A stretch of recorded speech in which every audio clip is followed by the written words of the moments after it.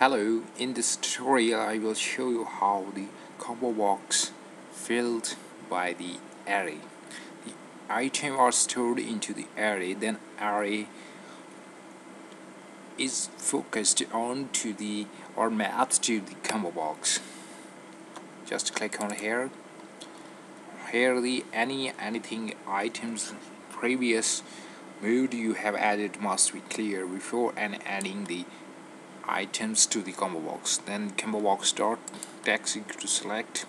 Now we define the here the its array variables.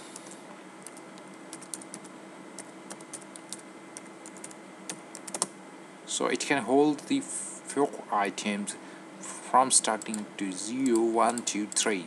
So I define here the items stored into the array food 0, food 1, food 2, food 3, which egg is mapped to the 3 items, 4th item, 3rd item, 2nd items, and menu is the first item of the arrays.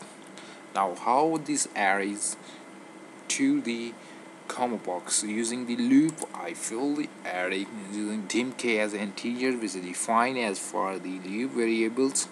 So I use this variable from 0 to 3. So 0 to 3 combo box dot item dot food equal to k.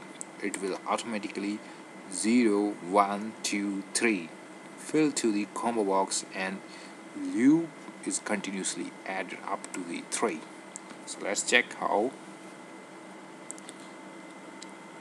Use of array click. Now here we see the combo box dot text equal to select.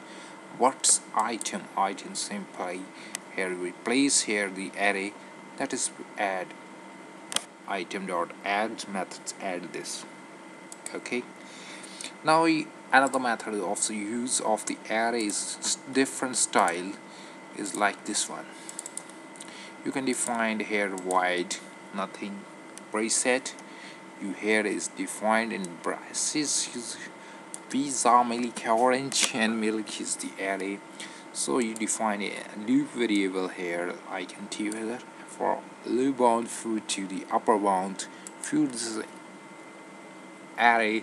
You can use the array advanced properties and combo box dot item dot add food dot I. From this I means when whatever the value from this to this will be item dot add. So let's check how it works. It's item dot clear means previously we added anything is cleared by this clicking buttons. Let's check. For first you have to clear this item. Now click on the use of the array.